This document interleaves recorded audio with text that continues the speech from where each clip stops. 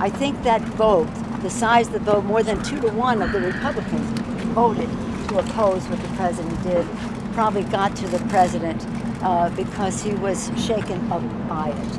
And that's why we couldn't continue in the meeting, because he was just not relating to the reality of it. Again, we are proud of our men and women in uniform.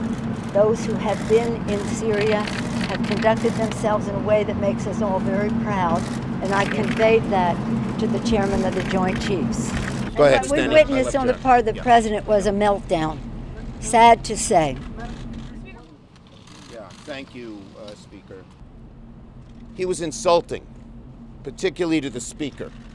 She kept her cool completely, but he called her a third-rate politician. He said that there are communists involved and you guys might like that. I mean, this was not a dialogue.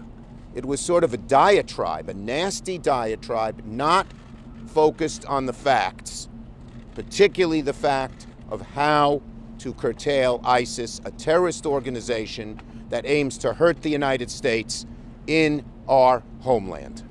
I have served with 6 presidents. I have been in many, many, many meetings like this.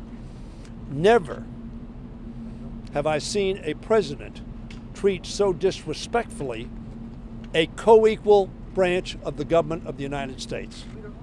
What's really sad about it is I pray for the president all the time, and I tell him that. I pray for his safety and that of his family. I think now we have to pray for his health, because this was a very serious meltdown on the part of the president.